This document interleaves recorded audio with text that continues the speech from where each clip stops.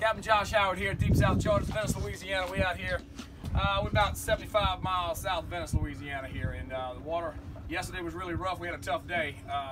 Couldn't really get on the bait that they wanted, and we had pogies and stuff, and it just wasn't happening for us. We had, I think we went 3 for 4 on yellowfin. Today, in the same exact spot. They want to eat a little bit today. The seas laid down, calm. We got some guys here.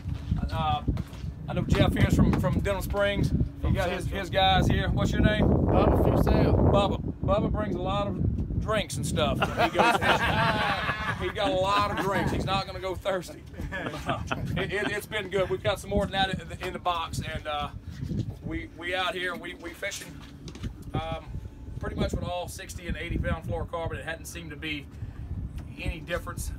Like I say, we use the Premier cigar, and you can get away with using 80 sometimes when you have to use 60. So I don't know if they would eat regular 80. They probably would. They seem to be pretty aggressive today.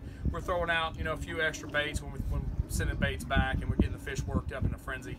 And we tried all that yesterday. It just wasn't happening. So it's not every day you're going to get them, but you get in blue water, you find some fish moving around, you mark some fish on the screen, and you fish the upcurrent side, and you should be able to get something going if they're in the area. Sometimes you can use some top water poppers. If you see them busting around, you just try to throw right there on top of the fish when they're busting. We have live bait today, but again, if we didn't have live bait, we'd be cutting. I've got some bonita and some barracuda in the box. You ever catch any of that stuff, you tuna fishing, just keep it.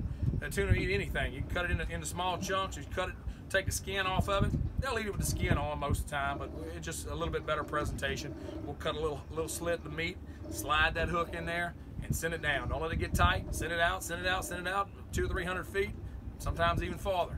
Fish hits it, you just lock the reel up to strike, get pressure on it, it'll set that hook. Right now, we'll start seeing live bait. I think I mentioned we'll start seeing them at the drill ships first. We're starting to see a little bit of hardtails at the drill ship, not a whole lot everywhere else right now, but we starting to see a few of the drill ship. You can get hardtails, number 6, number 8 sabiki. You can still catch pogies out of some of the passes. You see pelicans diving on them, throw a cast net on them, and get that, and you can throw a bunch of those out and get the fish working. Fish the upcurrent side, should be good to go.